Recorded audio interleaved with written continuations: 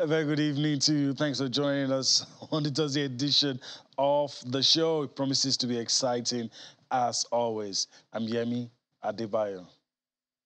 It's always a delight to have you join us to talk sports right here in London.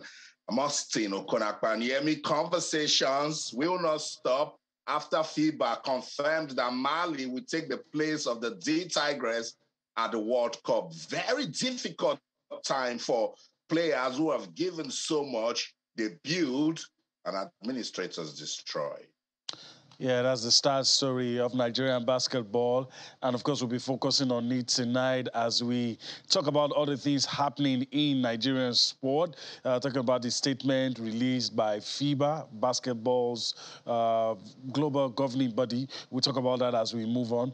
Tonight on the show, we'll give you a slice of tennis. We'll also, table tennis, the meteoric rise of table tennis in Nigeria. We'll talk about that. We have a report prepared. As the Super Eagles prepare for their second game under coach Jose Pizarro, will look at some of the things happening in the camp and the things that the coach hopes to achieve with the friendlies. We will also talk about the French Open. We have the final two for the women, and of course the final two for the guys will be decided tomorrow when the semis take place. Of course, a lot of people looking at what will happen between Rafael Nadal and Alexander Zverev. It's going to be very interesting to see. Casper Ruud and Marin Cilic also will play in the other one. Today, of course, Coco Golf made history getting into the final. Of course, we'll also talk about the activities of the sports ministry, doing some things. We'll beam our searchlight on some of the things they're doing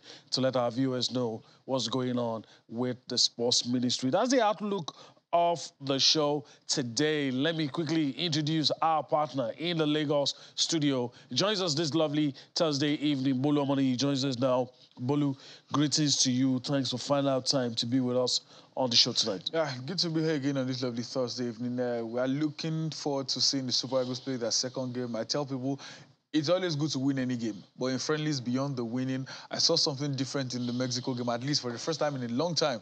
We saw different formations in different halves of the game. Interesting. It was when the home-based players came in that we saw it change in the game. Now they'll be playing their second. They'll be talking tough. We've not won a friendly since March 2019, the Paulo Nachugo. So hopefully you can pick all 3 points there. We saw drama, terrible scenes at the Lekon Salami Stadium yesterday. And some person said, let's probably just reset our sports from zero. Let's move away. And like you said, and Austin, the unfortunate story with the Tigress. The ladies, I remember at the point, said they were not going to play due to unpaid monies, but maybe they were persuaded or they changed their mind. They decided to play. They did well, qualified. Unfortunately, they will be under. Don't forget, they won't be able to defend their tribute as well. So any chance of winning 4 straight titles is never going to happen, not now.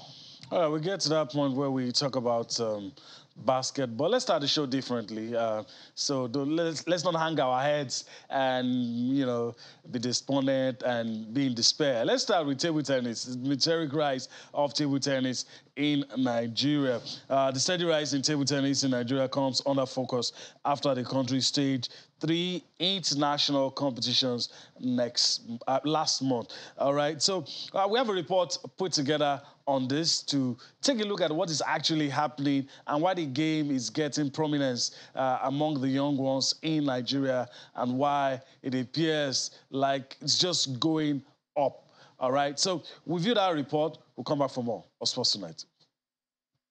Remo Stars of Nigeria playing against GTTA of Ghana. Nigeria becomes a hub of table tennis in Africa after Lagos hosted 3 major tournaments.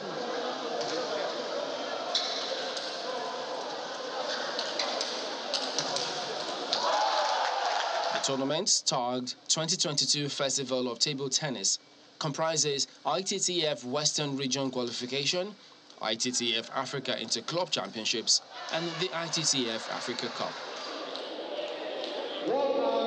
The rising profile of the game in the country points to the performance of its players and the election of its administrators to critical decision-making roles on the global scene.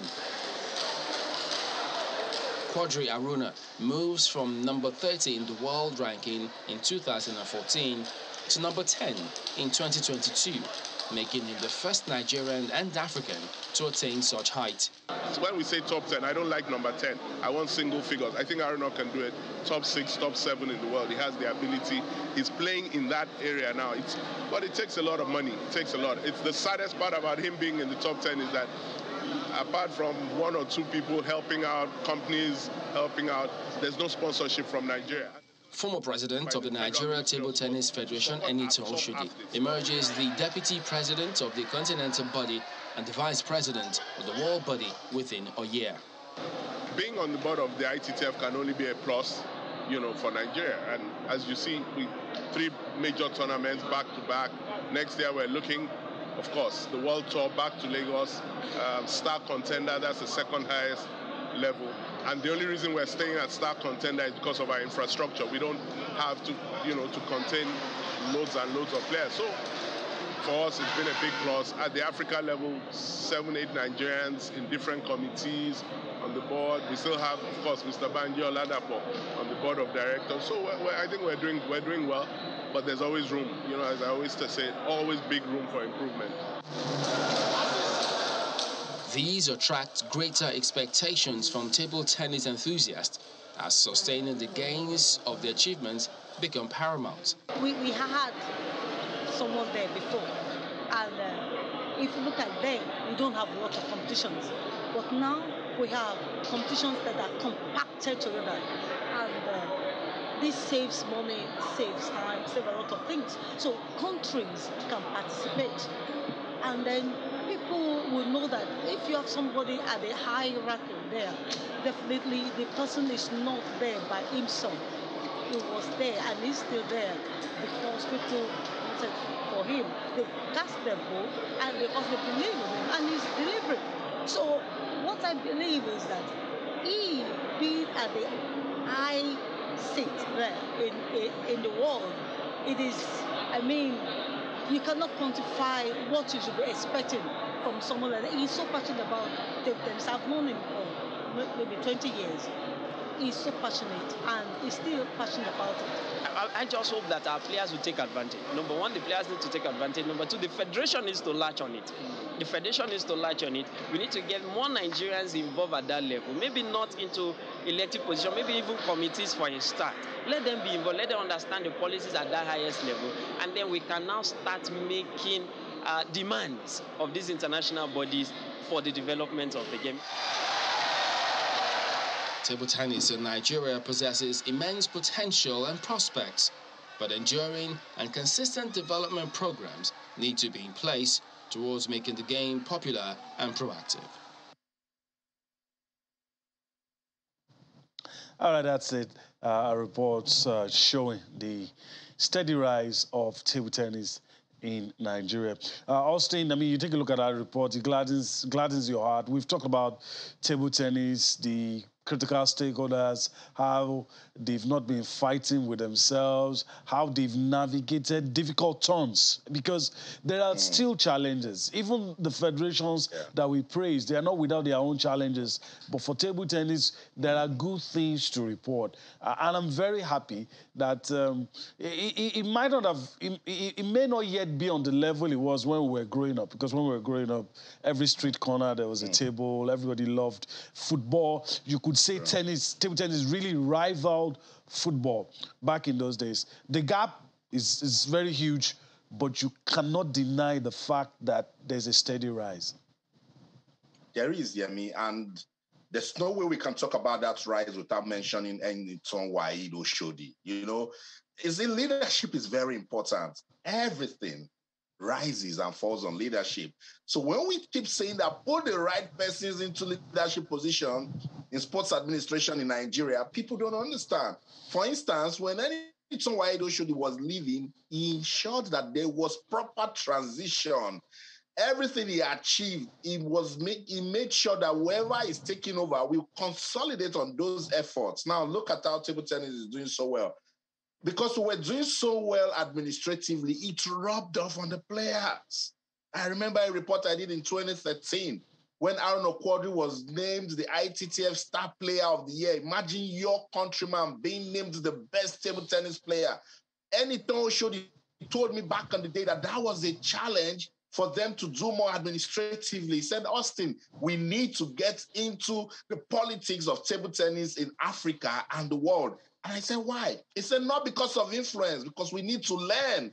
We need to know what they are doing. And they learned. They didn't just play table tennis just to win. Young talent started coming up. I remember Aziz Sholanke, that's Aziz right there on the screen. He was a little boy when I first covered him. Now a big table tennis star. Look at Esther Oribamiche. She was just about 7 when I first covered her. She is a senior player now. Same with Amadi Omer. You can go on and on and on. There's been a transition. So I'm super excited with the development of table tennis in Nigeria because it's a product of deliberate efforts led by passionate individuals who kept away selfish interest and looked after the development of the sport. And that's why we can see Arno Quadri, a Nigerian, is ranked number 1 in the world, number 1 in Africa and 10th in the world. Yeah, I mean, let me tell you, when we were growing up, we knew Atonda Musa, and Atonda Musa name reigned for a long time. We were saying, when are we going to get a big name? Segun Toriola came up. After Segun Toriola, we're now talking about Arno Quadri. And even the time of Segun Toriola, we still had very good players, sound players. So it tells you that these guys know what they're doing. And with the structures they have in place, it will keep getting better and better. The major problem is infrastructure. And he mentioned it. So the ministry should find a way through partnerships. Table tennis is doing so well, has won a lot. So private organizations and individuals can come in and make sure that infrastructure is no longer a problem.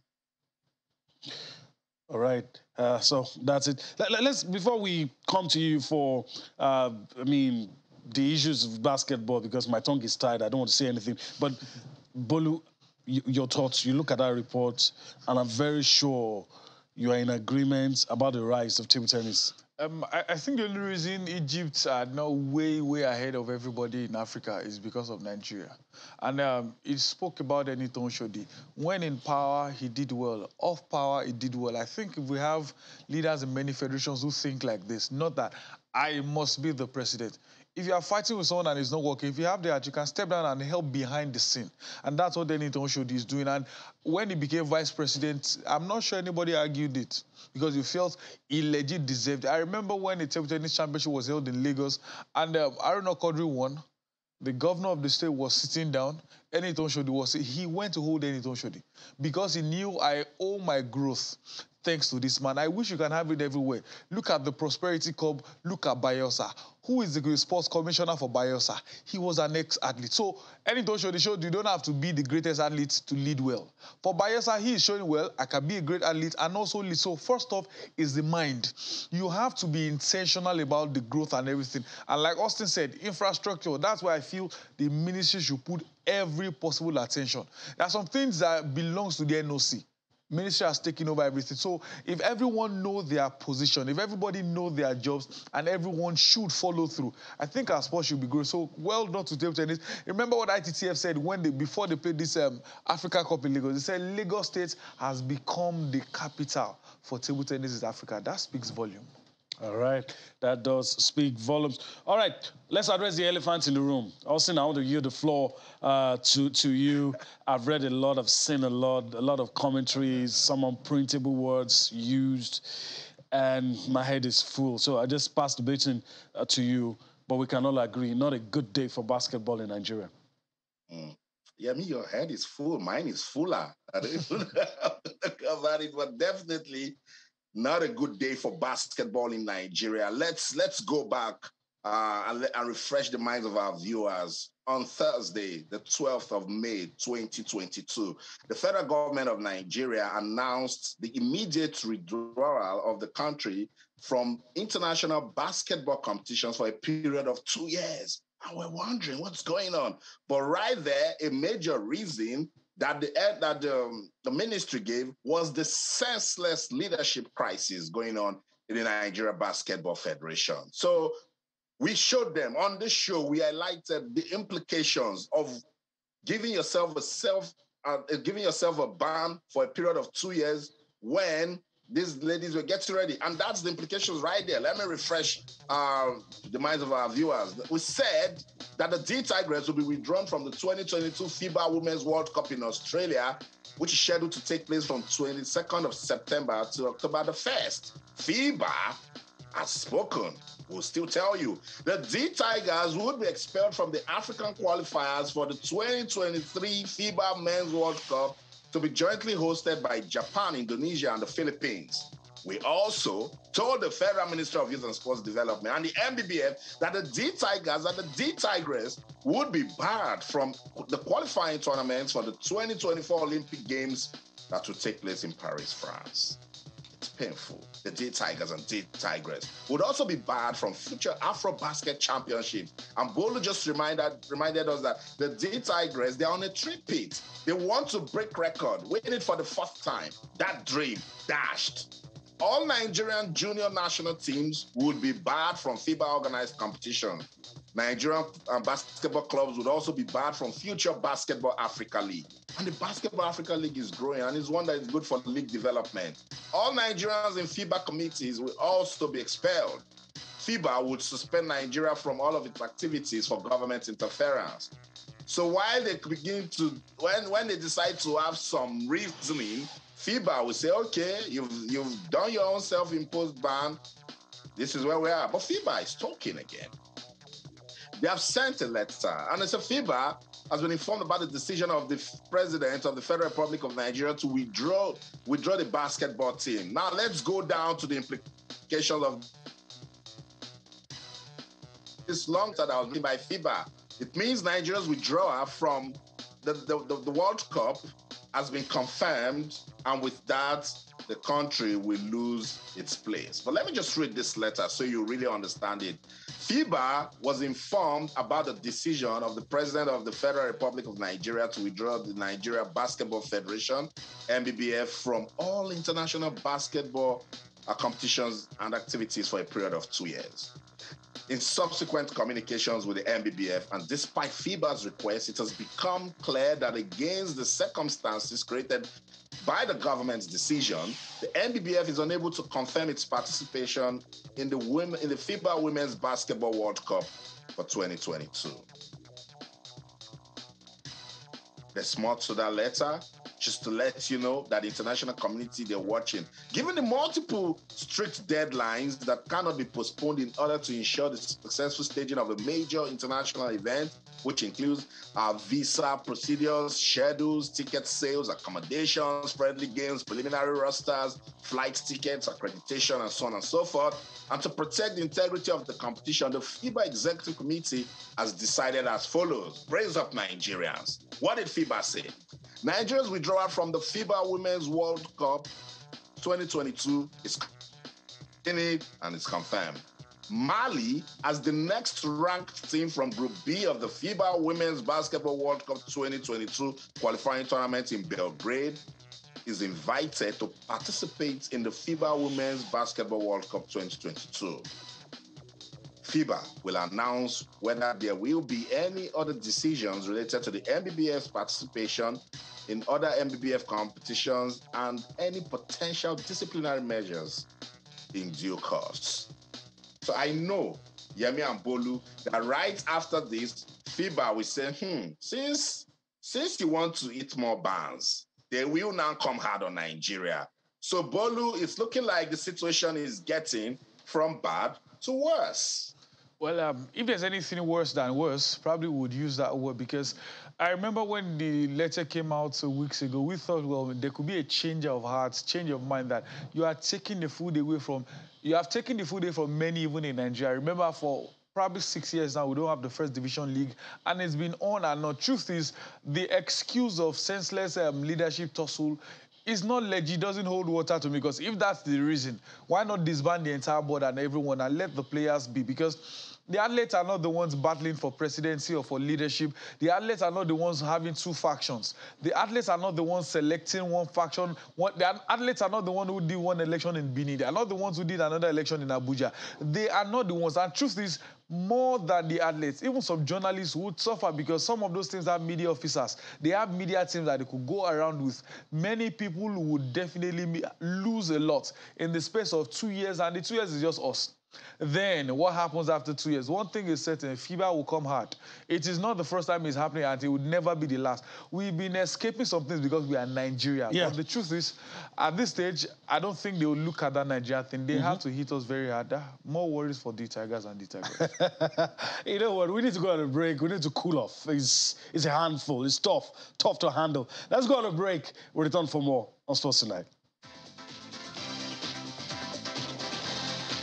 All right, welcome back. If you're just joining us, you missed quite a bit. We'll compensate you with the rest of the show. But just to let you know, we were talking about basketball, the rise of table tennis in Nigeria. We've covered a lot of ground. Austin has taken us through the likely implication of this. And we've seen the first part, which is what has happened today. And while on the break, Bolo was telling me that when we return to our senses, FIFA will now come and say, yeah, this is my verdict. You know, it's a gloomy day.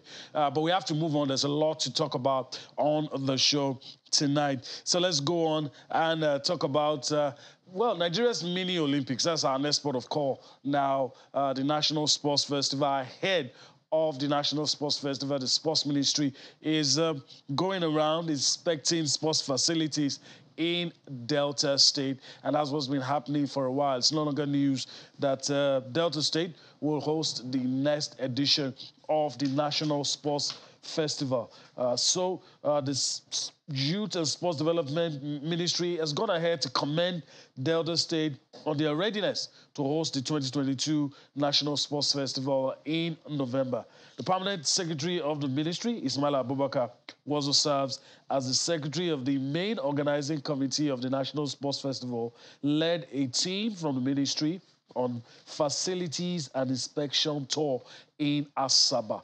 Mr. Abubakar says the state of work is done and the facilities visited indicates that the state's government's commitment to hosting a befitting National Sports Festival later in the year. Let's listen to the permanent secretary of the ministry, Ismaila Abubakar, bear his mind on what is going on in Delta State, and we'll come back for more on Sports Tonight. You see, the essence of the visit is for us to look at what we have on ground and then take note of where efforts need to be intensified for us to be able to achieve the goals and objectives of hosting the competition here. And like I said, I'm satisfied. We're going to intensify efforts to make sure we round up all our activities for successful hosting on or before September ending. That's what we're looking at. All right, that's it. It's always good to hear when you're told that the host is going to be ready before the deadline. The games is November. And so this takes us to our next port of call, even before I get Bolu's views. When you look at all of this, Nigeria's mini Olympics, it takes us to grassroots, where the real development is needed, Austin. That's what it is. I mean, you know, that's the base, that's the foundation, that's the heart of development. You know, if you disregard the grassroots, you struggle. In fact, majority of the athletes that you see at the National Sports Festival, we come from the grassroots. And tonight on the show, we'll talk about some of the benefits, the opportunities that a country can enjoy when they pay attention to the grassroots, when you invest. Let's talk about the Prosperity Cup. It's in its 4th edition. Remember, it used to be the Transformation Cup, and then it was rebranded into the Prosperity Cup. We told you that scouts from different parts of the world, they're touching down right there in Bayelsa to take a look at the talent. 206, Yemi Ambolu, 206 communities taking part in the Prosperity Cup. The state government, they took a look and they're like, what's the way we can use to engage the youths? And they said, football. They love to play football. So they went around If you can bring youth from 206 communities in Bayelsa State and say, come and play football. Right now, the competition is in the round of 16. The finals will be played June the 26th. But it just tells you that these are some of the ways that we can use to achieve proper sports and youth development. I want to say kudos to the Bayelsa State government for this Prosperity Cup, for keeping it going. And now scouts are coming to Nigeria. Look at them from France, from Australia, from South Africa. And they're saying, we know we've got talent in Nigeria, so we're here to see ways that we can work with these talents and make sure that we give them a brighter future. Let's listen to some of the talking points coming out of this competition. It's a grassroots competition, remember, and we're saying that if you get it right, it will get better. In the past few days, we've had international scouts from Europe and the Americas and Africa here to look at the outstanding talents we've been able to discover in just 2-3 weeks of playing soccer in the tournament. This is just the first phase of the series of scouting activities planned to showcase the outstanding talents, brilliant skills of football we have in the state. I first came here in 2010 when I negotiated the contract with the NFF for my client Lars Lagerbäck, who was the technical advisor to the Super Eagles for the 2010 World Cup campaign in South Africa.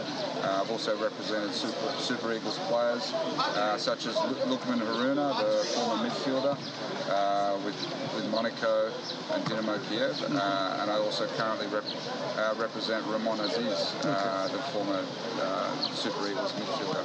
I've transferred Kunsho Bamigboy from Nigeria, from the under-17 national team 2015 to Haladash in Hungary, and then transferred him to the biggest club in Hungary.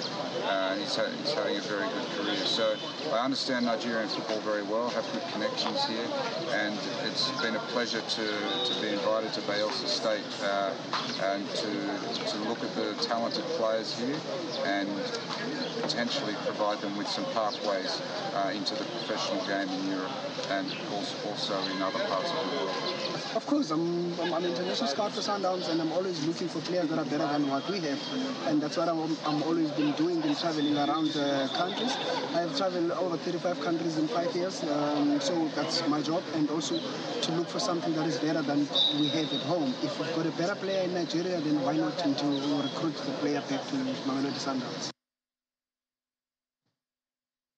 That's what we're talking about. So if we see better players here, and what's wrong with us taking them to Mamelodi Sundowns? So that's why we keep saying to the Ministry of Youth and Sports Development, to the NFF, engage your state council, Bolu, the grassroots. Everything happens there, and if we get it right, I think our football will get better. It always seems like instead of upgrading the grassroots, we always just find the machetes to cut down the grass. That's why we are still where we are. It shouldn't even be something very difficult. That should be the easiest way to get. Curbing age fraud is something that should be easy. Exploring our grassroots should be something easy, but unfortunately, it is the biggest task. It is the most difficult thing we are doing. Every administrator come up with a work with grassroots when I'm elected, but we still don't see this impact. Look at what Bayelsa are doing now. Just look at the caliber of people that came there. This Mamelodi Sundowns, Malewa said, he's been to 35 countries in 5 years, picking out scouts for his team. So why can't we have something like this everywhere? Most of the time, people hit out at NFF alone. They are not the only ones in this. Even the states as well.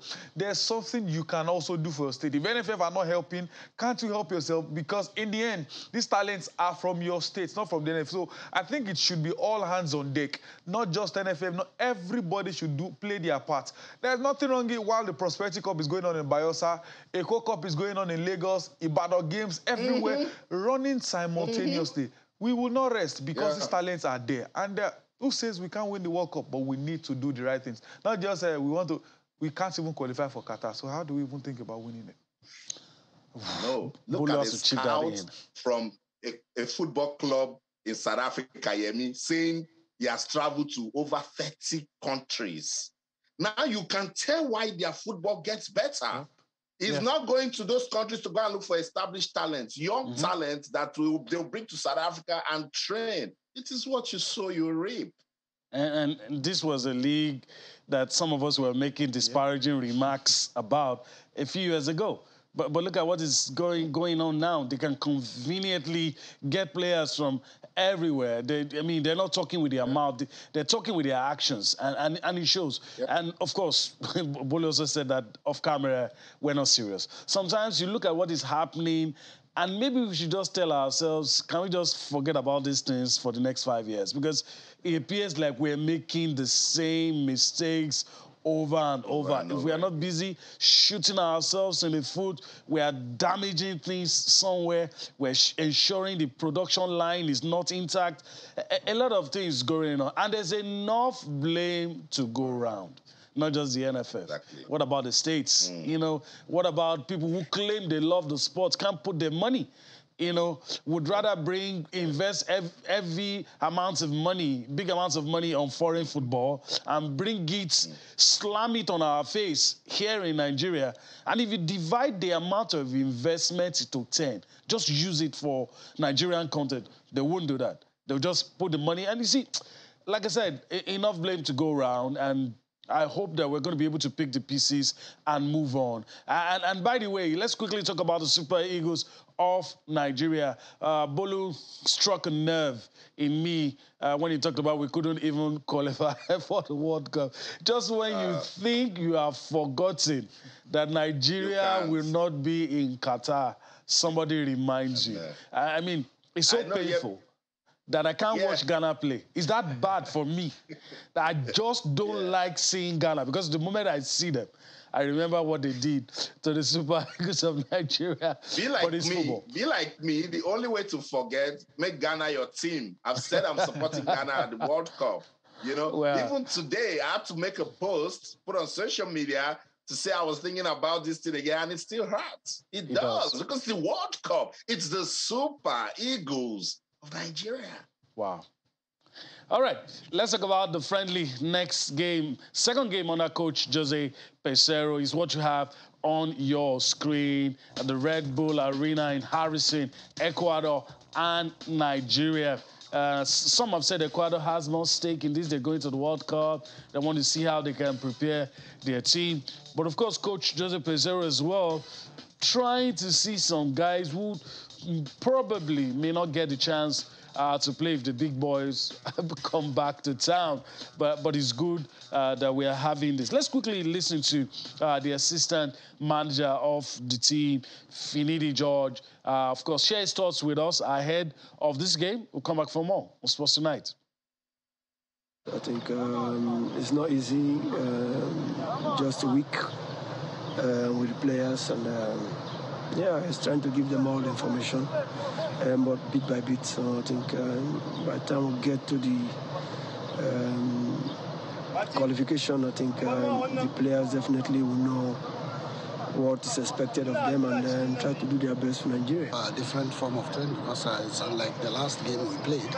We started with the back three, and I don't think most of the players are familiar with the back three, so we opted for the back four, which we changed, and you can see the second half of the game went well. And that's what we're doing. We're working on the defensive, offensive mode and the defensive mode. All right, assistants of Jose Peseiro there, Nigerian assistants of Jose Peseiro, Finidi George, Usman Abdallah, both sharing their thoughts on the game. Bolu, let me just quickly come to you. Some have said the criticism must stop. It's our team. We have to get behind them. But does that mean when we see things that are wrong, because we want to encourage the team, you should just... Because a lot of people have yet to get over overloading the coaching crew. It's still an issue to some people. Remember when the names of the assistants were mentioned, one of the first things we said was, why do you have assistants when you don't even have a coach? Because most assistants go about with at least 2-3 of their own crew. So now you already had about 5 assistant coaches. Then he now came with his own. We have match analysts. He came with match analysts. He came with his fitness coach. So what happened to the ones we have? Are we sending them? Even in the ones we are still changing position. Switches, Salisu Yusuf and Finidi from first to assist, second to first and all. But for those saying criticism should end, ask them if they fail to criticize their football club they support or not. Especially if you're a Manchester United fan. even if they're doing well, you see hits at them. So I think it's a norm. We've heard stories of even if you're doing so well, sometimes they tell you can do better. So that's what I think is happening. But as of now, I think some of the hailings and everything, still early. Because when they are hailing, they are not saying it's still early days. But when you criticize a bit that we still lost the game, it's still early, give him time. I think one of the things I need to make clear first off is, are they looking at 5-year plan, 10-year plan? Are we looking at tomorrow? But from the contracts, even though they didn't tell us, it feels like it's just 1 year. That means, Jose Peseiro, you must win the AFCON. Or maybe get to final or something. So we need to even know the conditions. We need to know what you are telling him. Are you telling him you must win? Are you telling him these guys are young? We place them into your hands. In the next 5 years, we must do this and that. So these conditions need to be clear. If you don't make them clear, journalists will assume. And when journalists assume, all hell will break loose. So tell us what the truth is in the contract that we can conclude. But for me, I think I just want to enjoy difference. I want us to explore the players we have. I say it all the time. We have one of the best squads in Africa. It doesn't mean we have the best players everywhere. But in terms of African level, we have one of the best squad, if not the best. But we shouldn't be losing in the second round. So hopefully, Jose Peseiro will explore. And for those saying maybe respect, I don't think none of these players in our squad is as big as the players Jose Peseiro has coached. At least in Real Madrid as assistant coach. He has worked with the Zidane Zarco. So hopefully we'll be able to explore the talent we have in the team. All right, hopefully we'll be able to explore the talent we have in the team. I know Austin wants to say a thing or two. So Austin, the floor is yours before we go to the French Open. There's a lot to cover on the French Open. But then again, your thoughts on the Super Eagles? I just want to see them, come out against Ecuador and be daring. I want to see them move beyond what happened with missing out of the World Cup. We saw some brilliant play against Mexico. Let's see them get better against Ecuador. A lot of fans have complained about the style of play. They've said that the ball doesn't move, the way it should move. They've said that they've not seen hunger. They've not seen desire. I just want to see all of those things. I know it's a friendly game, but Yemi, Bolu, you guys know Nigerian football fans. They always want their darling Super Eagles to win. So it will be a very terrible start if Peseiro records losses in his first and second game in charge of the Super Eagles. And you're already telling people that you want to win the AFCON. So that will put more pressure on him and the team. So this game against Ecuador, whether or not they see it as a friendly, it is one that even if they lose, the manner at which they lose is very important. It might end 2-1, I would say, what's okay. My end 2-2, we say, we'll take it. If they win, they'll say, fair enough. But if you lose... Your first 2 matches? Whoa. You know the rest. Of course. All right, let's move on the show, guys. Let's take 2 results from the AFCON qualifiers. Today, some of the rules you hear, teams that will be at the World Cup, some of their own qualifiers will be staggered in a way. And when you read all those things, it hurts. For those who are not going to the World Cup, they play at the normal time. Those who will be at the World Cup. But let's take a few results of matches played today. There is it on your screen in Group L. Mozambique and Rwanda, a 1-1 draw. And, of course, Tunisia and Equatorial Guinea. That's the result that you have on your screen. It's live, currently going on as we speak. The Carthage Eagles are leading by a goal. All right, on that note, we have to wrap things up on the show. It was fun doing this, but unfortunately, as it always is, time, not our friend on the show. All right, Bolu Amoni, I want to thank you for today. Hopefully, we'll do this again some other time. It was a pleasure. All right, that's the show today. We do hope that you've enjoyed everything we've been able to bring to you. We'll be back here again tomorrow from the city of Lagos, right here in Nigeria. I'm Yemi Hadibaya saying bye-bye now. Yes, we'll be back again tomorrow. Keep the conversation going on Twitter channels _sports. In London, I'm Austin Okonakman. In everything you do, remember, keep talking sports. Bye for now.